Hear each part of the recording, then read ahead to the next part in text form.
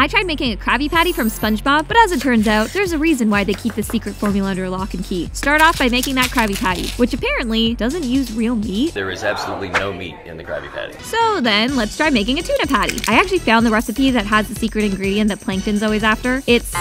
And then we assemble it, the Krusty Krab's way. Lettuce, cheese, onions, tomatoes, ketchup, mustard, pickles, and top bun together in that order! I think I nailed it. There's no animal product in there. Vegetarian. Well, beggars can't be choosers.